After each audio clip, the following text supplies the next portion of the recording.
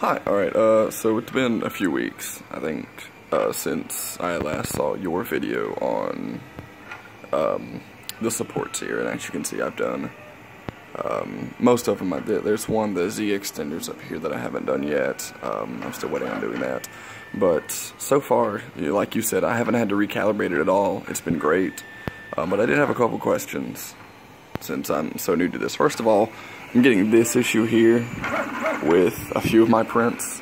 The last couple I've done have come out like that, and it's messed it up, like you can see right there. And I'm not positive on how to fix that. I'm honestly not positive how to fix most of the problems that I might have with my prints.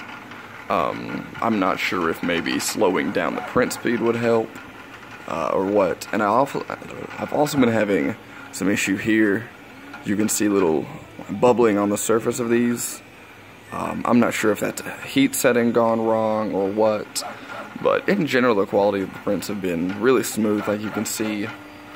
And I think the one other issue I might have, and this might just be the size, but just the little fine details on this are not that great. And I had it at one of the higher settings.